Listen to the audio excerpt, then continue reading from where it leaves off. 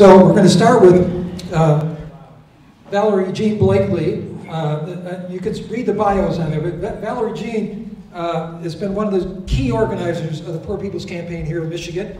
Those of you that might have been up at the Capitol last summer when all the activity was going on with the Reverend Barber's campaign for a New Moral America, she was there leading the troops all the way through it, day after day after day after day.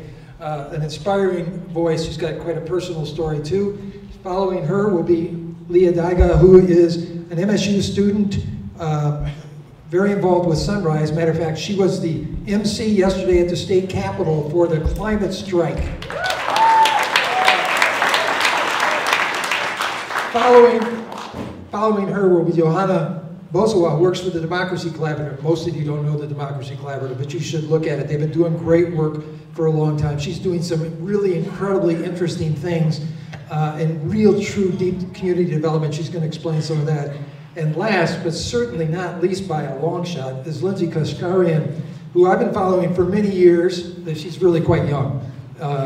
So the fact that she must have started this when she was 11, sort of like Greta. With the National Priorities Project, who's been really helping us who are fighting against war and injustice look at how we could change those priorities. What would $1 billion of money thrown at the Pentagon look like if we transferred it to other places? They're going to share a lot with you over the next 40 minutes, and we'll have some Q&A. And with that, I'm turning it over to Valerie. Thank you very much. It's a real honor to be in this space. We were just talking about how important this conversation is to be having the day after the climate strike, and while the UAW is striking, and it seems to be movement happening all over the planet to save it and make it better. So this is a really important conversation to have, and I'm really honored to be here. And I look out and I see a couple people that came to our actions, and dear friends of the Poor People's Campaign here in Michigan. It's good to see you. So the Poor People's Campaign, our main goal is uniting millions and millions of people to fight against systematic racism, poverty, the war economy, ecological devastation, and the nation's distorted morality. We had 40 days of actions here in Lansing and one in Detroit, and we had a mass action last year in DC. And that was just the beginning of kind of the things that, it was the beginning of a movement where we were going to gather that millions of people. So we believe firmly and strongly that nobody should be poor in, or without water or housing or food in the richest nation on the planet. We believe that housing and water and food, they're all education, they're all human rights, and we deserve them. Everybody has a right to live. In 2008 through 2014, law enforcement in Michigan received $58.6 million in military-grade equipment. And with that equipment, right, they use that equipment on us to squash our voices. Here in Detroit, where I live, where mass water shutoffs were happening, I live on a block where all 3 blocks were shut off all at one time. We gathered with nurses, women, and children, thousands in the street, and shut down downtown Detroit because of it. They used that military equipment and that money that they got to squash our voices, use the LRAD on us, which is a long-range acoustical device. So there's no doubt that being poor, brings you into bad situations with the police, and when all you're doing is raising your voice. And they dispersed those. They used military weaponry on women and children and nurses in the street, and they dispersed all of us. But we didn't stop there. That's what it looks like to be poor in America. So in 2015, Michigan spent $2.9 billion on defense and $1.8 billion on defense contracts, and that grows every year. While 188,000 million vets sit on incomes below $20,000 or $35,000 a year. They sit in complete poverty. So that war that they went and fought and all that money that was spent doesn't come home with them. They come back very broken and living in poverty. They spend that money killing black and brown people all over the world, devastating their land, soil, and water, when it could go into social programs that could help all of us. There's no reason for Detroit not to have clean water in their schools, for the children not to be able to wash their hands in their schools. The water is shut off in Detroit, but we're spending all of that money to kill black and brown people all over the world. It's immoral, it's wrong. Thank you. It could go to health care, it could go to affordable, clean water for every Michigander. It could go to education, and it could go to housing. There's no reason for it to be being spent the way that it is. We have solutions, though. With the Poor People's Campaign, we work very, very hard. The whole campaign works very, very hard on solutions and being right and doing the actual studying, which you're going to find out once we move down the panel. But we put out an audit and a budget. If you go to the Poor People's Campaign website, poorpeoplescampaign.org, you can download the audit and you can download the budget, and you can see it's plain, all the solutions are in there.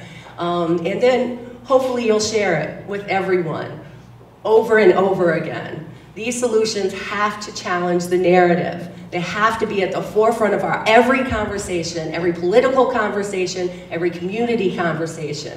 We need to be holding these meetings in our communities and talking about these solutions, so there's never anybody that can say, oh, you know, we can't afford that or we can't do that. Well, actually we can. We have abundance in this country. We just don't, we have a distorted moral narrative and we don't use it right.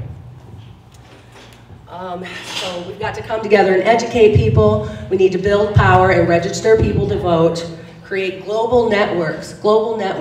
Get out, find people you don't know, meet them, invite them over, and know them. It's the only way that we can actually create a worldwide movement where we're challenging capitalism and ending poverty. Thank you.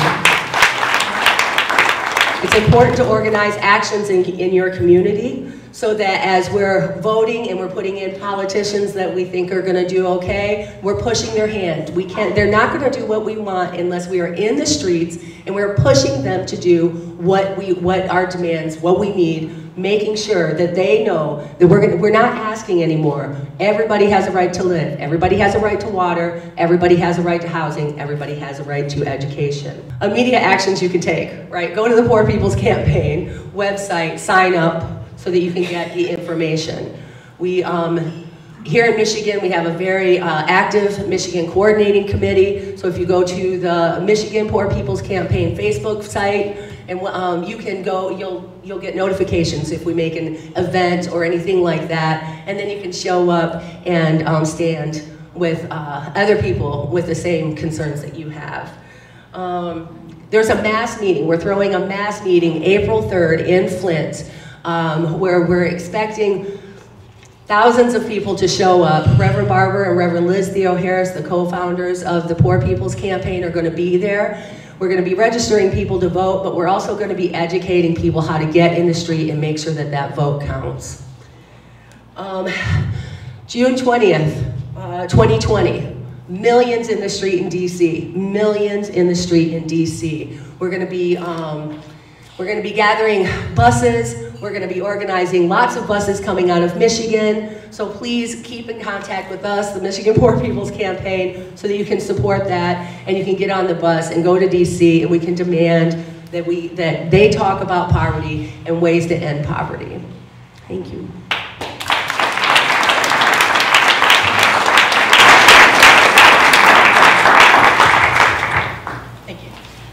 Hi everyone, my name is Leah. I am from the Sunrsie movement. I also do a lot of independent work, a lot of stuff at MSU, and thank you guys for having me today. It's not all the time that a young person gets to come speak at something like this, so I really appreciate the opportunity.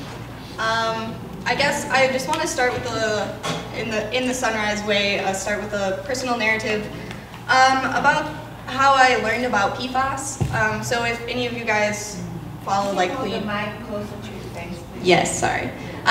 So if any of you guys follow clean water and that kind of stuff. PFAS is a toxin in the water that is very hard to remove. It doesn't come out. It's sourced from the production of things like Teflon. It's bad. There's this PFAS action response team, and they were pretty much came to the people of Pinckney, which is kind of close to here, anyone from around here. And they sat everyone down, and I wanted to learn more, so I attended myself. And Alyssa Slotkin and the PFAS Action Response Team pretty much told the people of Pinckney, yes, your water has PFAS. No, we don't know what to do with it, do about it, and that was the meeting. And towards the end, they were like, do you have any questions? And they were like, well, does my water have it? Does my well have it? How do I get my well tested? And they were saying, well, we don't have funding to test everyone's well. And you're gonna sit here and tell these people your water is dangerous, but we can't do anything about it. And there were people saying, oh, how much does it cost? I'll pay for it. Can I get my own well tested with my own money? And they were pretty much being like, well, you can talk to us afterwards. So this is just another instance of how we're seeing daily that our communities have infrastructure that is outdated. Our ecosystem is constantly being harmed by how our economy is run, and we pretty much believe that, or it's been the dogma that capitalism will eventually shake itself out and that we'll have distribution of resources in a logical way. It'll be great, and we've seen time and time again that this doesn't work. So instead we're spending all of our money on trying to control the people who don't stand for this, and trying to grab more resources like fossil fuels when we see increasingly that this is, it's some kind of addiction, I guess. So bringing it back around to the Green New Deal, we want to see more investments in both national and local initiatives to rewild our economy and understand that, our infrastructure is not set up in a sustainable way. Flint is a great example. All of their pipelines should be removed and reset in, and how many other counties do we have that are like this? There's PFAS in Pinckney, there's PFAS in, there's Williamston's, Grand Ledge, Grand Haven, Muskegon. It's all over the place, yeah. And all over Michigan. And Jeff talked earlier about how we need to recycle our materials and how this is a great thing, but if you follow recycling at all, I work at the MSU Recycling Center, America doesn't have the infrastructure to deal with our waste. And so rather that means, do we invest more in managing our waste? We know that landfills are poisoning our land, they're poisoning our water, so why do we continue to put it there? We know that our wastewater treatment facilities aren't efficient at treating our water, that we're putting poisonous water back into our rivers. It runs through this whole system and it's not clean. Pretty much I'm calling for a whole re-innovation of American infrastructure in a way that is actually sustainable and viable for our future.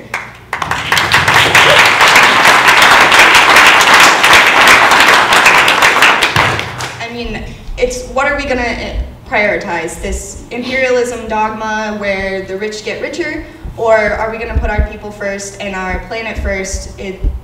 That's what I got.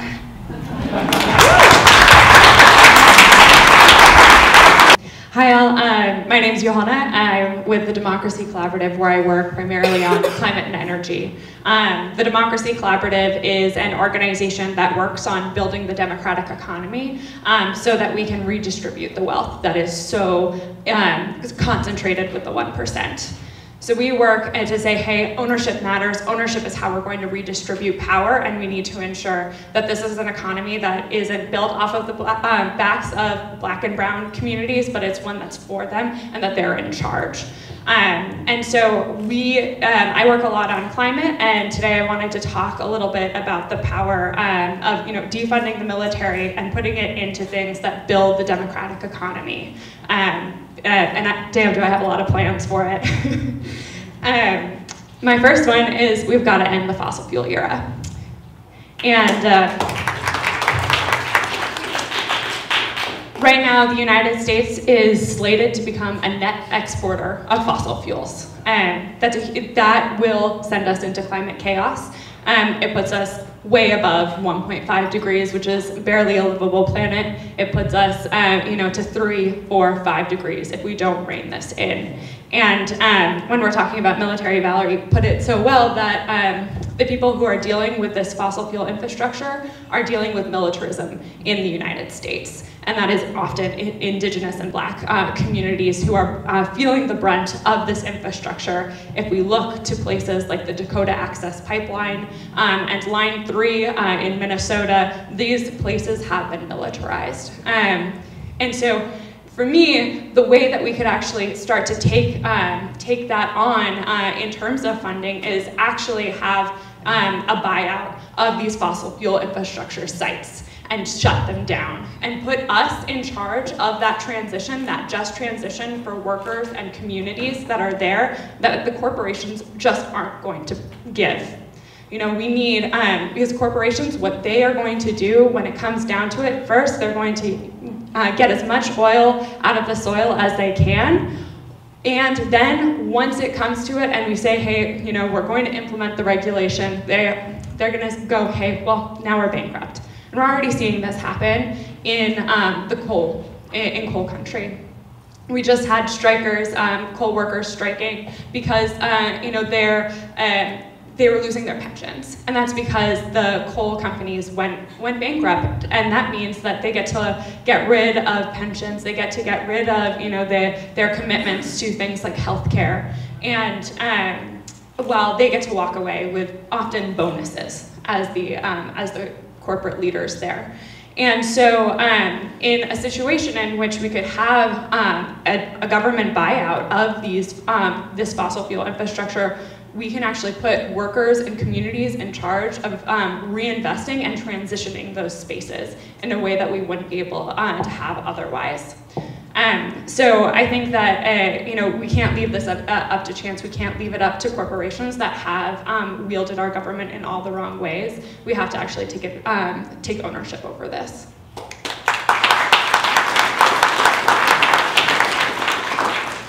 I also want to talk about some of the examples we already see that are building the democratic economy right now and are building on the values that we see portrayed in things like the Green New Deal. And these communities are building abundance and scarcity, right? They are, scrapping it together with very little investment, without the backing of so many people. But what they're doing is using sustainability as one of these groups that I'll talk about. Verde says they're using sustainability as an anti-poverty strategy.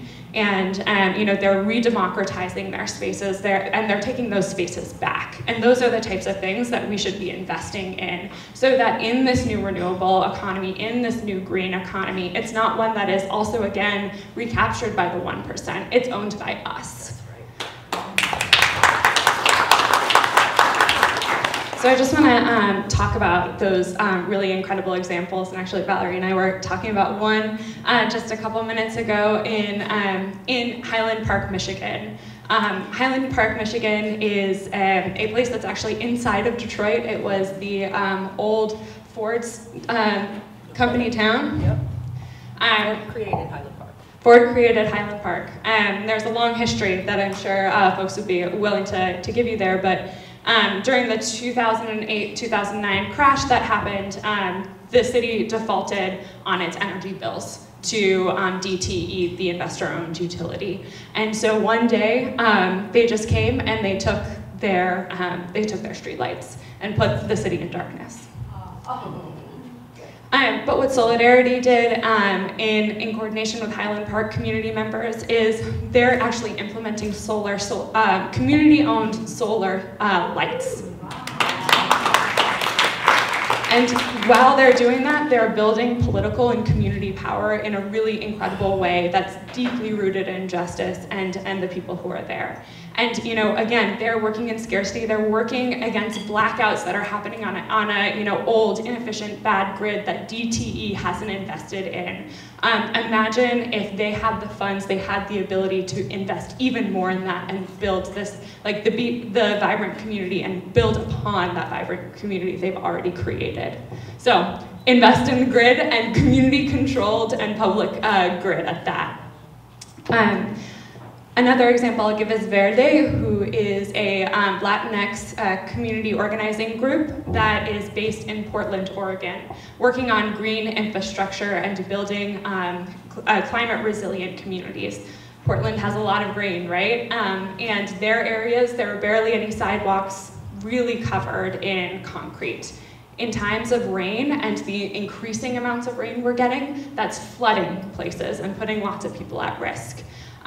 They are actually saying, no, we're going to rip up this concrete, we're going to create community gardens that also become thriving centers for us to gather, and we're going to employ people from our community to do this work because economic and political enfranchisement have a direct connection to climate vulnerability. And so recognizing that they're investing from a community-centered perspective in the green infrastructure of their area, as well as the affordable housing that's there. So they have this really intersectional, intergenerational perspective on how we do this and how we create resilient communities.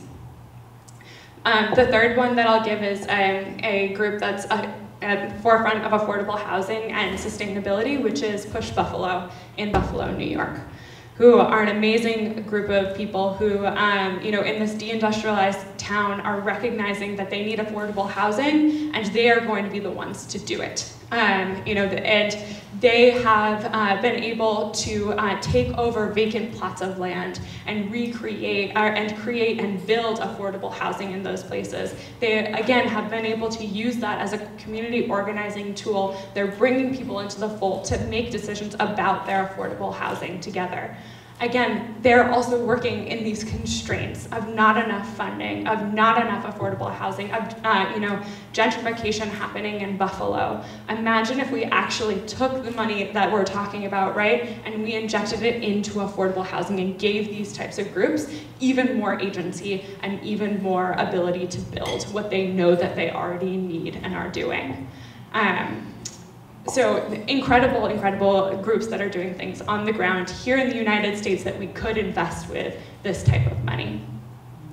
And before, I'm just gonna give one little plug. We've talked a lot about the United States here, but it's not just about the United States. Like we're talking about defunding the military. We also need to recognize our climate debt as the United States. We need to stand in solidarity with these small island states that we are putting underwater right now. And we need to be paying that debt. And also we need to recognize we can help as peace building, building the solidarity economy, the democratic economy there, and also recognizing that those models that I've been talking about often are coming from those other places. And as the United States, with our militarism and with our imposition of our economic paradigm, we have actually stripped some of that away. And so we have to pull that influence out again. So climate reparations are incredibly important to the conversations that we're having around defunding the military. Thank you so much. Hi everybody, I get to go last, which is always fun, especially after these other great people. I'm Lindsay, Koshgarian, and I'm with the National Priorities Project, which is part of the Institute for Policy Studies. And I spend all my time thinking about what we could do with the money if we cut the military budget. That's what I do all the time, every day, so let's hope I have some good ideas. And while Valerie's out there facing down tanks, and while Leah's out there rallying hundreds of young people at the state capitol, and while you're talking to the people who are building community solar so that they can run their own lights, I'm probably neck deep in a spreadsheet. So that's what I do all the time. Thank you for that. So I'm going to talk a little bit about, we've heard some about what we spend on the military. I'm going to talk some about what else we could do with that money and how we could get there. So probably a lot of you, if any of you know National Priorities Project, you probably know us for our pie chart, that thing that says that we spend 54% of the federal discretionary budget on the military. But it's worse than that, as I think most of the people in this room know.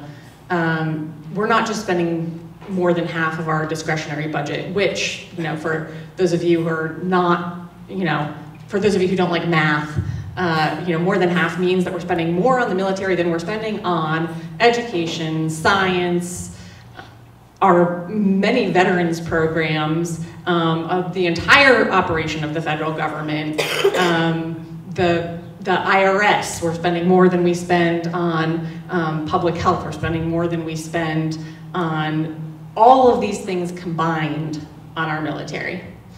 And it's not just that, we're spending now, we're on our way to $750 billion next year for just the military. But then you add on what we're spending to take care of the veterans who we have to take care of because we've sent them to war and we owe them that. You add on what we're spending on the Department of Homeland Security, which is billions more for a militarized border and immigration and deportations. You can add on what we're spending on policing and mass incarceration, and that's billions more. So we're spending, you can get up, if you keep going like that, you definitely get up to over $1 trillion. And just as some examples of how sick that is, for one thing, there's been a scandal recently on, despite having a $750 billion budget next year, the military has not invested enough in military housing, so that there's military housing with black mold and military housing with infestations of rodents and things like that, which is relatively inexpensive, but something that they've not put enough money towards. They're also spending hundreds of millions of dollars, which is a drop in the bucket when it comes to the Pentagon budget, but on military schools. And what's so bad about that is that they're running schools in this country because they deem that the local public schools are too bad to send military children. And so they run a separate school for the military children, and the local children in Mississippi or wherever, many of these schools are in the South, are going to the bad school, the too bad schools, and our federal government, instead of investing in those schools to make them better, is building a separate school. And that continues, and that's, you know, it exists mostly in the Deep South, and it's a legacy, obviously, of slavery and racism and all of those things that are still very much with us. So that's a lot of where our money is going to, and I'm going to talk a little bit more about where the big dollars are going, because even though military schools are a really egregious example of our priorities for a federal government, it's not huge money. But where the huge money is in war, which we've already heard a lot about. You know, we're approaching $6 trillion now on our wars over the last almost 20 years. And just for some context on that, there was a study that came out this summer that said that converting our electrical grid to completely renewable sources would cost just over $4 trillion.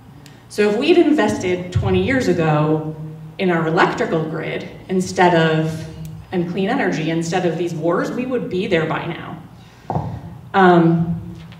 So that's the kind of thing that we have to make sure, we can't unspend that money, we can't go back and spend it differently, but we have to make sure that for the next 20 years we'd make a different decision. There's also the fact that war leads to more war, right? We spend all this money on wars, and we know that that's contributed to things like the rise of ISIS. There was an army study that came out that said that the only entity that had gotten ahead as a result of our wars in Iraq and Syria and all of those places, the only entity that got ahead as a result of all of that was Iran. And now, here we are on the brink of war with Iran. So it's a never-ending loop. Our militarization of the world is a never-ending loop. I was really heartened to see in the New York Times, I don't know if anybody saw this, an op-ed by a 17-year-old named Jamie Margolin, who is the founder of 0 Hour, which is a climate organization. And all of these organizations headed by 17-year-olds, like, we all just need to get right behind them, right? Like, that's 17-year-olds for the win. But so I was reading it, and it's about climate action, and it was on the day of the climate strike, and I was like, right on. And then she got to but we really need to get to the root causes of climate change, which is colonization. And when was the last time you read that in the New York Times? So that was pretty amazing. And I was like, well, maybe we're turning a corner here. Maybe this is really happening. And then I was starting to hear Leah kind of make a reference to that too. So I think there's reason to hope. There's reason that all of these things go together. That's very much what the Poor People's Campaign is about. They're not separate. Climate and militarism, racism and poverty, they're not separate. They're all related.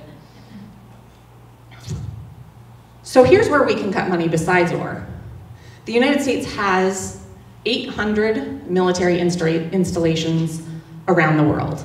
That is more than 90% of the world's foreign military installations are in the United States. And if that's not colonization, then please tell me what it is.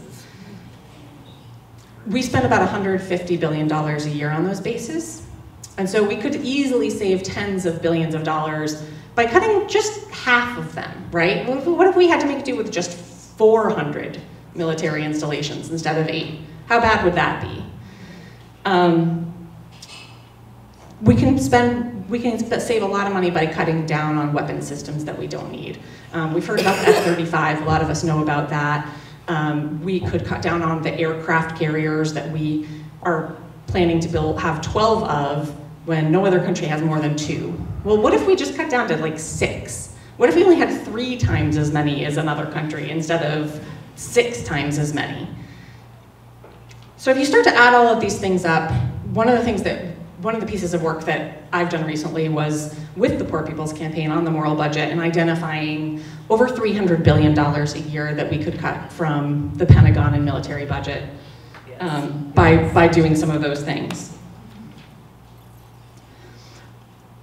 Now that's not easy to get done, right? If it were easy, we'd kind of have done it by now.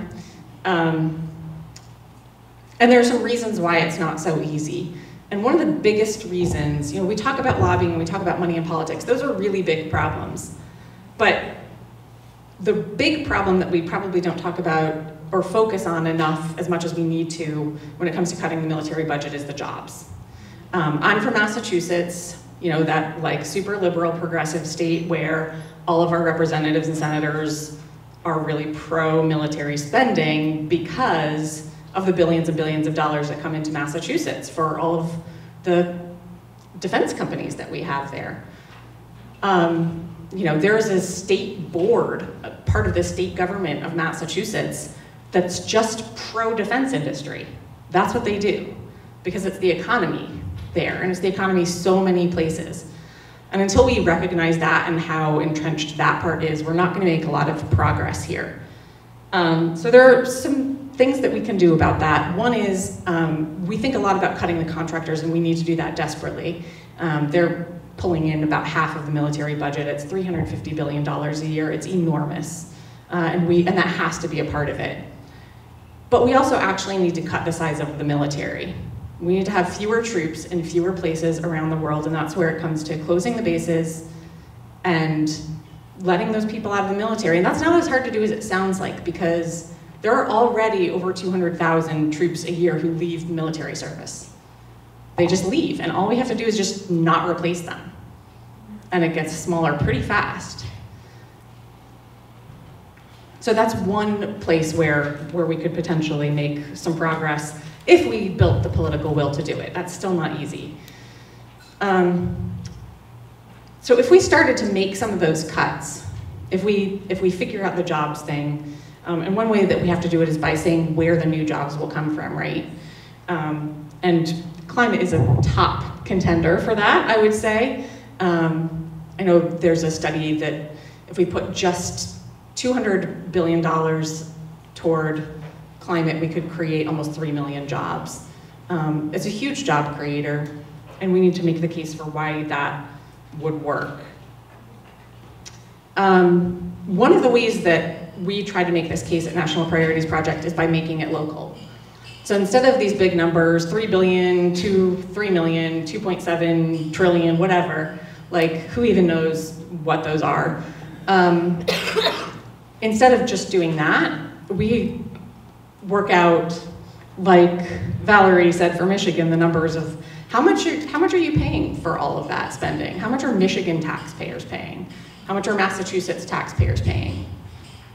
And so it can be a really useful tool in writing an op-ed or lobbying your member of Congress, that I said lobbying, or any of those actions that we all do that we try to change things, to tell them not just, here's the big picture, but here's what it is in your district. Here's what the taxpayers of your district are paying for nuclear weapons, and what if we reinvested that here? How many teachers could we hire?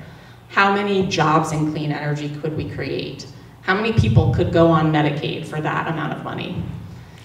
And we have a tool on our website.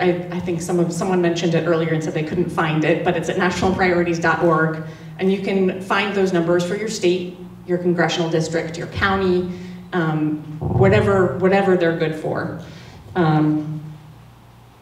And that's one way to make it kind of more real and more local. Because it is local. The jobs especially are local. They're not jobs that exist somewhere out there. They're people in a place who need to pay their rent. And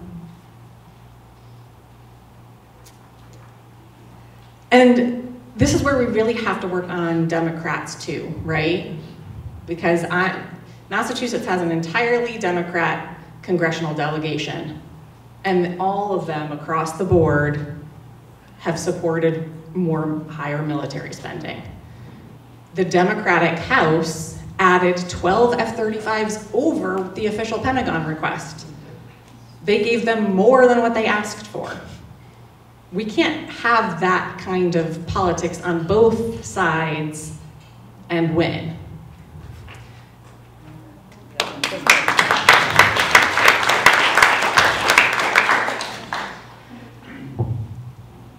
So there are a couple of things that gives me hope. People Over Pentagon is definitely one of them. Making this issue a part of the presidential campaign is enormous, and getting people to talk about it is enormous. The Poor People's Campaign is the other big one. And I was there at the Poor People's Campaign Congress in June this year when they had a presidential forum. And 9 presidential candidates came, including sort of most of the big ones. And 7 of them agreed that we need to cut the Pentagon budget. But we need to hold them to that.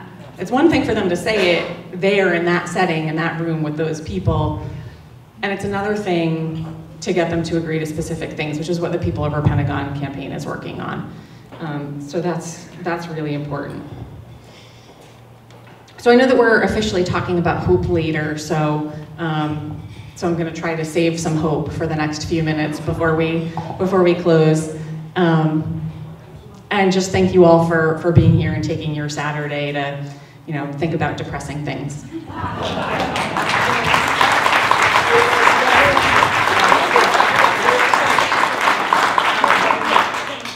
Okay. Can we do a song real quick? Is that a thing we can do to get some hype? Okay, so if anyone was at the Capitol yesterday, you probably know this. Can we all stand and then I'll teach it to you? Well, those who are able to stand, please. All right, so I'm not a singer, but that just means low standard for you guys too. So I'll do the first 2 lines and then you guys repeat, and then I'll do the last 2 lines and repeat, and then we'll do it together. Okay? All right, so it goes. People gonna rise like the water, gonna calm this crisis down. People gonna rise like the water, gonna calm this crisis down. Can hear the voice of my great-granddaughter saying climate justice now. I can hear the voice of my great-granddaughter saying climate justice now. All right, now can we do it together? Yeah. Ready? All right. Got this. Ready. All right. People gonna rise like the water, gonna calm this crisis down. Can hear the voice of my great-granddaughter saying climate justice now. Yeah. All right, ready? All right, let's do it again. Ready? Gonna rise like the water, gonna calm this crisis down.